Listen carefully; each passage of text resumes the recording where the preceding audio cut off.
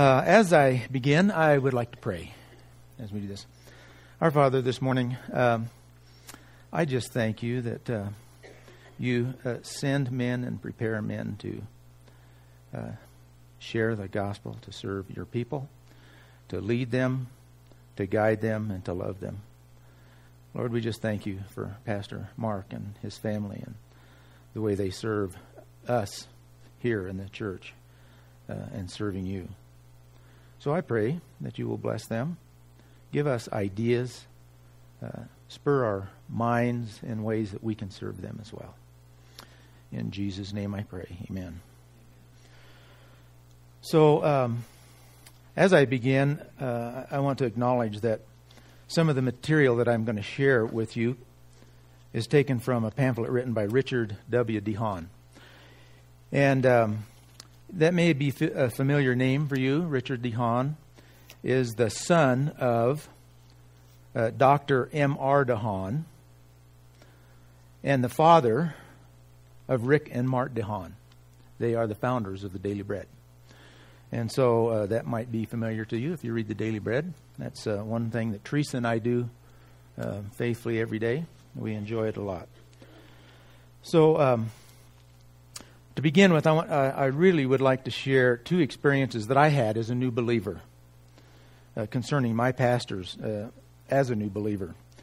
And sharing these experiences with you may give you insight into my attitudes and actions toward my pastors.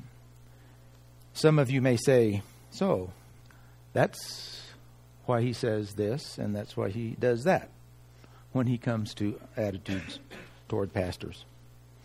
These experiences have certainly colored my opinions. My first pastor as a believer was Reverend Wayne Schwob.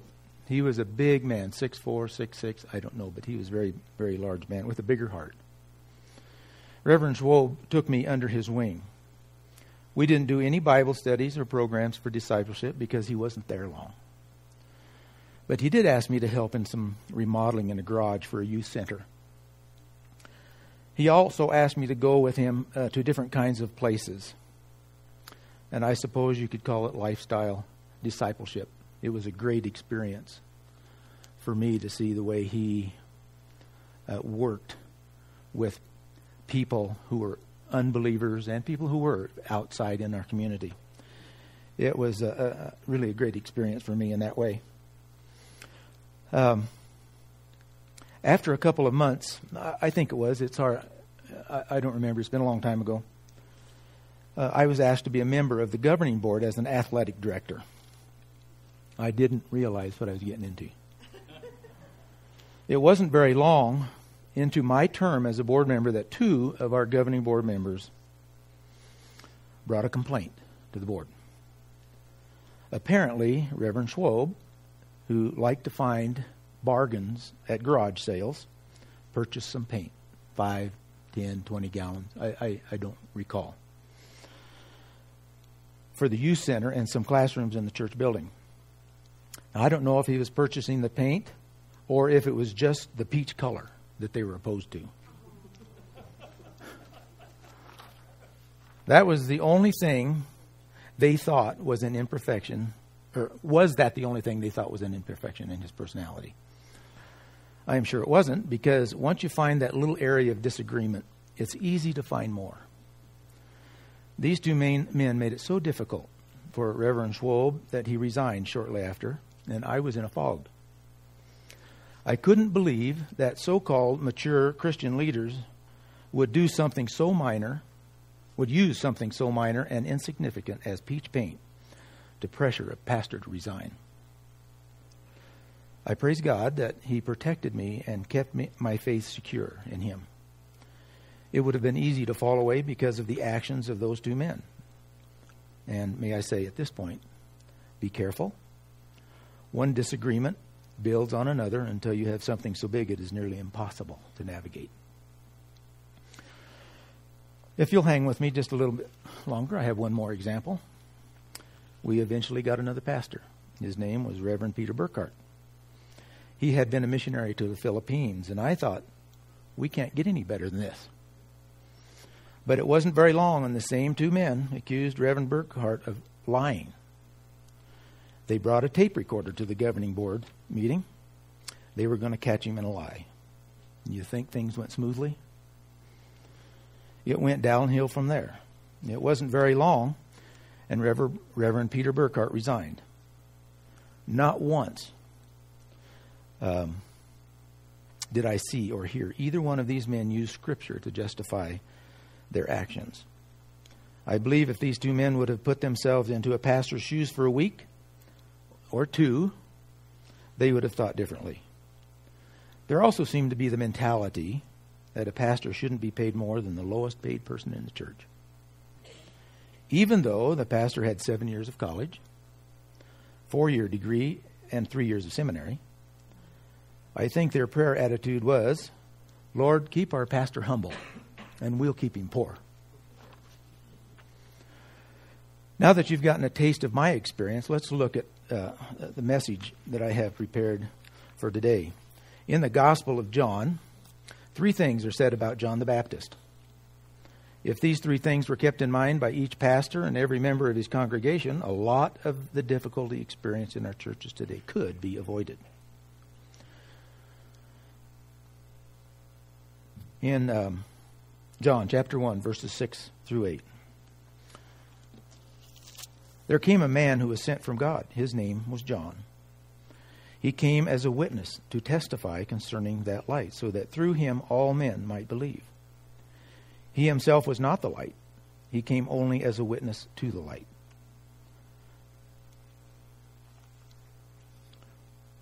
There are 3 significant things mentioned in these verses about John the Baptist. First, we are told that there came a man.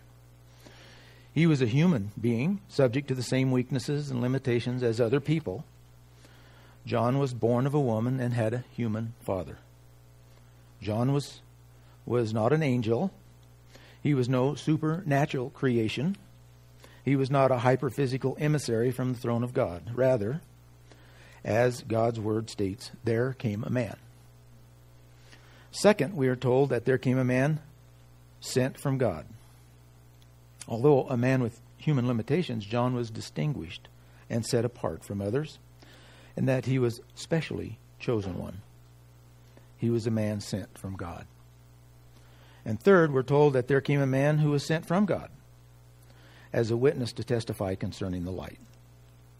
He came to preach Christ, the light of the world. That was John's mission. And verse 8 says, he himself was not the light.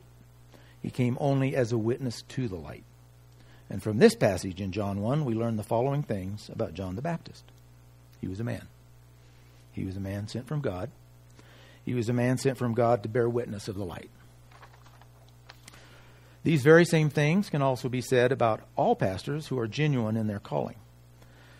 They are men. They have human limitations. They are men sent from God. They have a divine authorization. They are men sent from God to bear witness of the light. They have a heavenly commission. Now then, let's use the same outline that we considered as we consider our pastor, Dr. Mark Trujillo. First, he is a man. All of us, I am sure, have heard occasional comments, something that might go like this. Oh, our pastor is a very good man, but our minister is an excellent Bible teacher, but our preacher has a wonderful personality, but it seems in spite of his many commendable virtues, there's always that something about them they don't like. He's a capable expositor of the word, they'll say, but such an ineffective evangelist. He's a powerful preacher, but such a poor pastor. He's a good pastor, but not a good preacher. He works well with older folks, they'll say, but young people just don't seem to like him. And on and on and on we might go.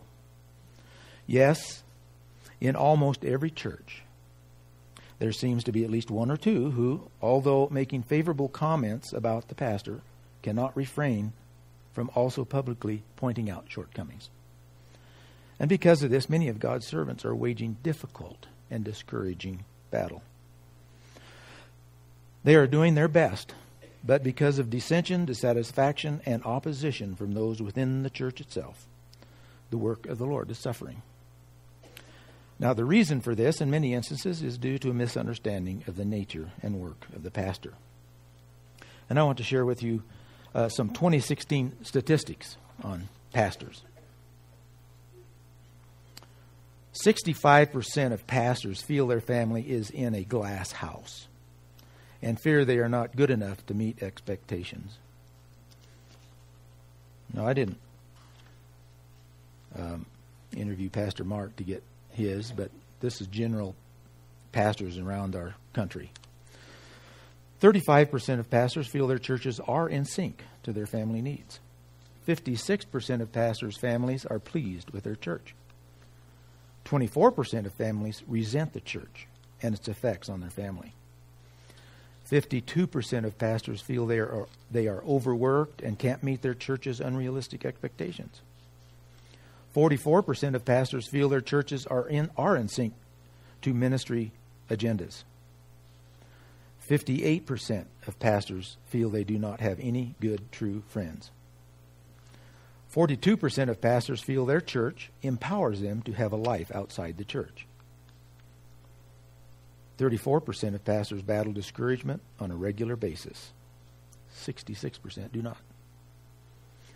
35% of pastors battle depression or fear of inadequacy. 65% do not.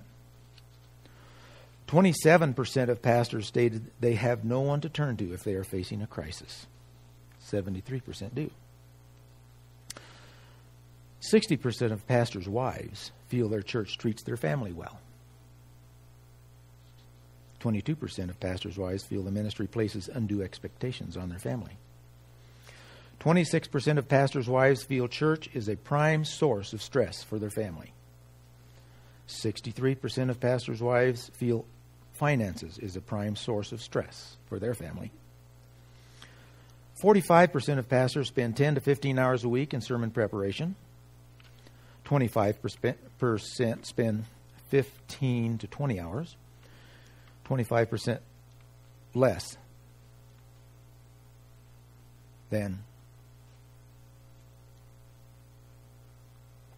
Well, I'm lost here, but then again, these guys have it down, whereas a more inexperienced pastor may take longer, and a lazy or ineffective pastor will be under 8 hours.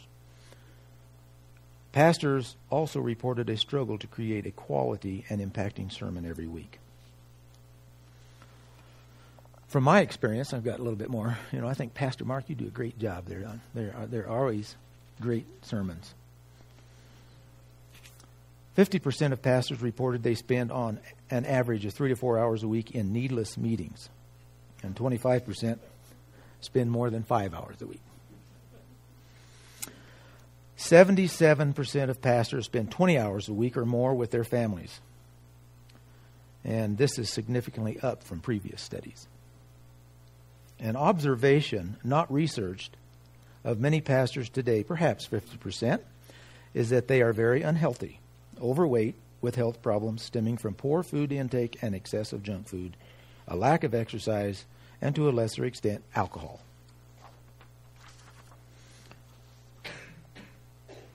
I tell you this to remind you that pastors are men and subject to the same weaknesses and limitations as you and I. Pastor Mark is no angel. He is no supernatural creation. He is no hyperphysical emissary from the throne of God. Rather, he is a man. He will have desires, goals he wants to accomplish, things he likes to do, and temptations he will have to face and depend on God to overcome, just like you and me. He has emotions. He'll experience joy, happiness, sorrow, and anger, the same as you and me. So don't expect Pastor Mark to be the perfect or excel in every area of ministry. And try not to act so shocked when you discover that he's not a combination of outstanding Bible teacher, spirited and effective evangelist, compassionate pastor, inspirational preacher, able administrator, and shrewd businessman. All wrapped up in one person. I remember when Reverend Schwob left, our district superintendent came to help us to find another pastor, and he stood at the front of the group with a blackboard. Wanted everybody to give their idea of what kind of a pastor that they wanted. And we put all of those things up on the board. And when the last one was put up there, he says, well, it looks to me like you guys are looking for Superman. And it just doesn't happen. With these things in mind, then, I would encourage you to pray for Pastor Mark rather than criticize him. If you have something against him, or you think he has something against you, follow biblical guidelines. If you want to encourage Pastor Mark, tell him in person or send an encouragement card and sign it. And I think we could do the same thing with Kim to encourage her. If you have a criticism, do not send a card or email delivered in person. And especially, do not send him a harsh, critical, anonymous card or email. Although I think if you send an email, your name's going to be on it. See him in person and be kind. If, however, you have a criticism and you are unwilling to talk to him and you just can't keep it to yourself, and you must talk to someone, talk to God. And while you're talking to God, pray for Pastor Mark. If anyone needs the prayers of God's people today, it is the pastors in our churches. Second, Pastor Mark is a man sent from God. When a man has a true calling from God, he has a divine authorization. How do we know a man is sent from God? Because he says so? Because he graduated from an Alliance seminary? Because he has pastored a number of churches? All of these things are helpful. But the way we will know he is a man sent from God is by his message. He believes that the Bible is the infallible Word of God. His preaching is faithful to the Word of God. He preaches Jesus Christ as the Son of God, born of a virgin, who lived a perfect life, died on a cross for the sin of the world, was raised from the dead, and ascended to heaven, where he sits at the right hand of the Father, and when the fullness of time is at hand, will return again to gather his own. In 1 Samuel 26, we can read about the time when David spared the life of King Saul. You might remember this story. We're going to share it in a minute. This is an example of how to treat a man anointed by God. It shows us how careful we should be when dealing with someone appointed by God to a position of trust and responsibility. The Old Testament gives us the setting. David has been chosen to be Israel's next king, but Saul is still on the throne. Motivated by an insane jealousy, Saul hounded David continually, wanting to kill him. And during the darkness one night, David and his company came into Saul's camp while the king and his men were sound asleep. It was perfect setup. David could have put his arch enemy out of the way, but he refused to do so.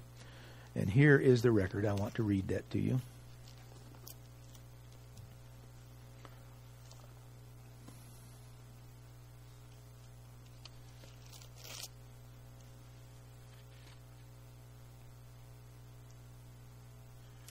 I think I have the right one. No. 26. Okay, here we go. So David and Abishai went to the army by night, and there was Saul, lying asleep inside the camp with his spear stuck in the ground near his head. Abner, the soldiers, were lying around him. Abishai said to David, "Today God has delivered your enemy into your hands. Now let me pin him to the ground with one thrust of my spear. I won't strike him twice." But David said to Abishai, "Don't destroy him. Who can lay a hand on the Lord's anointed and be guiltless? As surely as the Lord lives," he said, "the Lord himself will strike him. Either his time will come and he will die, or he will go into battle and perish. But the Lord forbid that I should lay a hand on the Lord's anointed. Now get the spear and water jug that are near his head, and let's go." Now I realize that there's a difference between the king of Israel and our Pastor Mark. But even as David so highly respected Saul, the Lord's anointed, so we should be careful not to reach out a hand unjustly against any man from God, sent from God. If you will pray for our pastor as a man and show respect for him as a man sent from God, many problems will be avoided. The church will have a better image in the community, and your children will have a more favorable attitude toward the work of the gospel. We've all heard the phrase unintended consequences, right? So, consider this. Have you heard someone say, I just don't understand why my John and Mary have so little interest in the church since they've grown up. They just don't seem to care about anything anymore. Care about going to church anymore. Is it any wonder, after all the criticism that they've heard, Sunday after Sunday they've had roast preacher for dinner. His sermons were torn apart, his pulpit ridiculed by the parents themselves. And then the folks are surprised when Johnny and Mary don't have regard for the church and the pastor. If you have children in your home, be careful about criticizing your pastor. It's our duty as faithful parents to cultivate respect in the minds of our little ones for the office of those men who are sent from God to serve as shepherds of the flock. An unintended consequence of a cavalier attitude toward your pastor may be the contagion of that attitude to your children. Not only is it contagious to our children, it is contagious to anyone we might have influence with in the church and even outside the church. One very important way to show your respect for the man and the position he holds is by how you address him and refer to him. When I was young, the pastor would be referred to by his degree. For example, Dr. Trujillo. And are you aware, our pastor has a PhD, and I talked to pastor, it's been years ago. And he doesn't want to be referred to as Dr. Trujillo. So that's okay. As our society, or let's see, at the very least, he would have been referred to as Reverend Trujillo. As our society has become more casual, less respectful in my mind, and that has evolved, or should I say devolved, to pastor, Pastor Mark, although I use that and I think that can be appropriate, or perhaps even just Mark. And I think this is a disservice to the position of a shepherd and overseer, but maybe you can just call me old-fashioned. Third, he is a witness of the light. He is not that light, but a witness to it. He has a heavenly commission. The high priority that should be given to the ministry of the word by those servants called of God to preach is made clear in Acts 6. And in this passage we read about a situation in the early church which, if not handled correctly, could have sidetracked the apostles. And in Acts chapter 6, 1 through 7. In those days, when the number of disciples was increasing, the Grecian Jews among them complained against the Hebraic Jews because of their widows were being overlooked in the daily distribution of food. So the 12 gathered all the disciples together and said, "It would not be right for us to neglect the ministry of the Word of God in order to wait on tables. Brothers, choose 7 men from among you who are known to be full of the Spirit and wisdom. We will turn this responsibility over to them and will give our attention to prayer and the ministry of the Word." This proposal pleased the whole group. They chose Stephen, a man full of faith and of the Holy Spirit, and also Philip, Prochorus, Nicanor, Timon, Parmenius, and Nicholas from Antioch, a convert to Judaism. They presented these men to the apostles who prayed and laid their hands on them. So the word of God spread. The number of disciples in Jerusalem increased rapidly, and a large number of priests became obedient to the faith. As conscientious men, they could not ignore the plight of those poor widows, but they concluded it would not be right for us to neglect the ministry of the Word of God in order to wait on tables. You see, serving tables was not their work. That isn't what they had been called to do. It was their responsibility to give themselves to prayer and the Word. They didn't consider themselves too good or too important for that kind of service, but they recognized that this was not the ministry to which God had called them. So, let's notice what they did. And may we learn a lesson from this. They appointed several trusted men to oversee the needs of widows so that the teaching elders might give themselves continually to prayer and to the ministry of the word. And God blessed them in a wonderful way. And verse 7 tells us that the word of God spread, and the number of disciples in Jerusalem increased rapidly, and a number of priests became obedient to the faith. Having properly delegated the responsibility of meeting the physical needs of the people to a group of deacons, the apostles, as men sent from God to bear witness to the light, gave themselves wholly to their task of praying and preaching. And as a result, the word of God spread, and the number of disciples increased rapidly. So, when you are asked to take on a responsibility or you recognize a need for a specific ministry, take time to consider if that is a prompting from God for you. Don't let your default response be, let the pastor do it.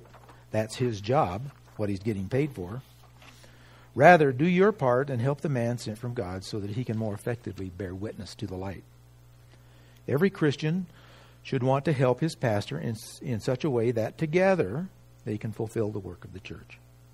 He and the church need you. Together, we and you can do great things for God. We had some missionaries from Ecuador speak at our church once, and they said this. You may be familiar. God does not call the qualified. He qualifies the called. So let me say again, when you are asked to do something for the church family, for church ministry, give it serious consideration. Don't dismiss it outright because you aren't qualified or that you don't have education for that. You really wouldn't, or you really just would rather not. God will bless you if it's done in His name and for His glory. Help in whatever way you can so that your pastor may be released to perform his ministry in the manner God desires. We are so blessed in this church to have many capable and willing servants. People who spend countless hours preparing for and serving our church family. For you who sacrifice your time with your family, with your families and from your families and your recreational activities in order to prepare a sermon, teach a class, mow the lawn, shovel snow, lead a youth activity, many more, and whatever you do, thank you. I pray that God will bring a special blessing to you and your families. And to those of us who benefit from their sacrifice, I would encourage you to express your appreciation to them. Pastor Mark and Kim have been here for 4 years. I thought that's what it was. He is beginning to know us, and we are beginning to know them. I want to suggest some things that you can do to care for them. One of the most important things you can do is pray for them. Pray for God's leading, strengthening, direction, and discernment. Pray for Kim and their children, their financial needs, their health. And as you get to know them more, you will discover more ways that you can pray for them. Secondly, respect his time and their time together. Some have the idea that a preacher only works a couple hours on Sunday morning. This is just not the case. Pastor Mark and Kim need time together. They need time with their children. Please give consideration to that before you call them at 9:30 at night or 6:30 in the morning. If you put your minds to it, I'm sure there are some very practical things that each of you can do to help our pastor. Certainly, there are the obvious ones, such as teaching, serving on communities, mowing the lawn, shoveling snow, so many other things. As a body, we can take care of many needs of the church and the church family. There are other very practical things that you can do for them. Are you going to Salt Lake for the day? How about checking to see if there's something you can pick up for them? If you're fixing a casserole for the freezer, how about fixing one for their freezer as well? After you get that elk all ready for the freezer, how about sharing some of those steaks with your pastor and his family? I'm sure you can come up with many more and better ideas than I. The goal is to care for our pastor, not just for now, but for all the years that God gives him to us. Seek God's direction on how you can be a giver to our pastor as well as a receiver of his gifts and ministry. And in closing, I want to remind you of the three responsibilities that you have toward our pastor. As a man, he needs your prayers. As a man sent from God, he deserves your respect. As a man sent from God to bear witness of the light, he needs and deserves your help. Do your best to meet your responsibilities, and I might add, your privileges, in serving God together with Pastor Mark and Kim.